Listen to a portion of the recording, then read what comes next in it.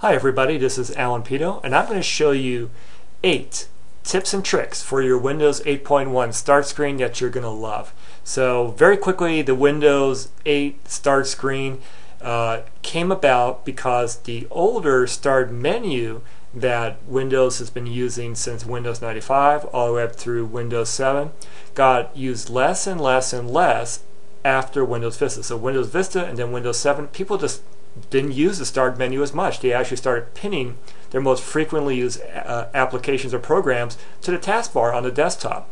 So Microsoft came along with the start screen, and yes, it does have a tablet or touchscreen based way they're going with that, but it works just great with a mouse and keyboard. I have a whole separate video and article about that, but I'm going to show you what's going to work great for you on this start screen and why you want to use this instead of any other type of third-party start menu option for Windows 8, or heck, even going back to Windows 7. Stick with Windows 8, use the start screen effectively, you'll love it. So let's go through a few tips and tricks for you right off the bat. So the first one is keep your start screen simple. You'll see I'm not scrolling right or left like you might see on the Microsoft commercials or on those touch-based tablets. I got everything I need to right on my screen. I'm not doing anything else. That's your first tip. You don't want to add every single program and everything you have on your start screen, because you can find everything you need to very easily, and I'll show you how to do that later. The next thing, tip number 2, is to go ahead and group things. Now I have 4 groups: what's new, productivity, graphic design, entertainment. Heck, you might have a group called people or friends, and maybe another one for family. I got a productivity one here with Microsoft Office. So you can have groups of what you want to, and this actually helps your eye get to what you need to quickly. Like when I go to my start screen, if I need to go to Microsoft Office, I know it's going to be my second group. It's going to be called productivity. The tiles are nice and big. They're not too small. They're the right size. I can click it. I'm in. I'm good. It takes me less than a second.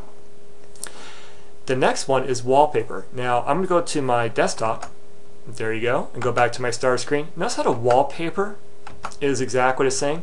You can do this with Windows 8.1. So the way you do that is to go to your charms bar, and so for you desktop users, you go to your upper right hand corner and go down, and I want to go to where it says settings right here, and there's an option that says personalize. So click on personalize, and here's where I can choose up here all the different wallpapers, and they have these options here, but your last one right here will always be your desktop wallpaper. See that?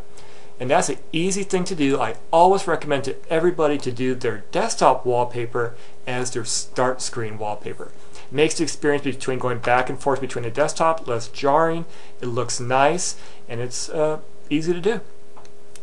The next thing is to pin people. Now I got a few different people pinned right here.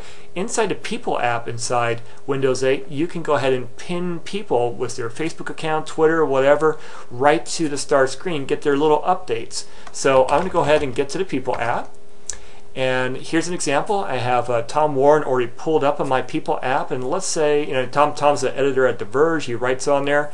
Let's say I want to always get his tweets from his Twitter account up on my start screen. Easy to do. You just go ahead and right click anywhere on here. You do pin to start. I can choose a size, for his live tile. I'm going to do this wide one right here. Click pin to start, and I go back to my start screen, and there's Tom's live tile right there. And there you go. You see there's actually a update from him already. So that's a great thing to do. You can go and pin your favorite account right to your start screen. The next thing is pinning websites. Now, you see this one right here, this updating? This is actually Bing. I pinned the Bing website. This is not an app. The website right there. So if I were to click on this right here, it takes me right inside Internet Explorer to the Bing website. I can do that for other things too, like The Verge. I can go over here.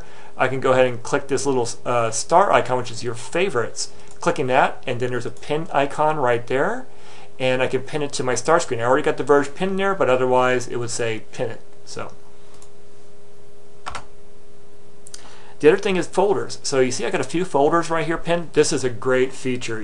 We probably go into folder whether at work or at home quite a bit. So I'm going to go to my graphic design folder. So here's what's kind of cool. You see where it says SkyDrive? SkyDrive is deeply integrated into Windows 8.1, so it basically works just like your computer's hard drive. So it's very nice in that way, but this tip will work even for a folder on your computer hard drive. So here we are, and let's say I want to pin my inspiration folder to my start screen. So I right click on that folder and I do pin to start. And when I look at my start screen, I'll have the folder appear right there. I can move it wherever I want to. I'm going to do it into my graphic design one right here.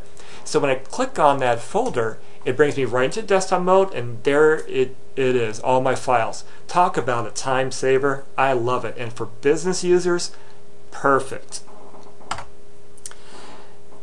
The other two things I'm going to show you is how to get to things faster. So, okay, hey, you know what? I don't have all my programs pinned on here. I told you to keep it simple. Here's why. Just type what you're looking for. Let's say I'm looking for maybe, I don't know, OneNote, right? So I do have it pinned right here, but let's say, you know what? I didn't have it there. So all I got to do is just start typing, and there it is. You know, I can go right to OneNote that easily. You see how it came up? And it's also searching for files and stuff too. I can do this drop-down menu to choose just files, maybe stuff on the web, stuff like that. So it's kind of a really nice way to find stuff that you want to get into. And then finally, hey, you're probably one of those users who want to see everything on your computer. No problem. Go right down to this drop-down menu, and it shows you every single program on your computer. Just like, hey, your start menu, right? But what's great about this, you can group it by name, by date installed, by most used, or by category. Talk about convenient. Go back up, just do your little up arrow, and you're back to the start screen. Say, I hope you loved these tips and tricks, and I hope you found out that your Windows 8.1 start screen is actually pretty awesome. Thanks.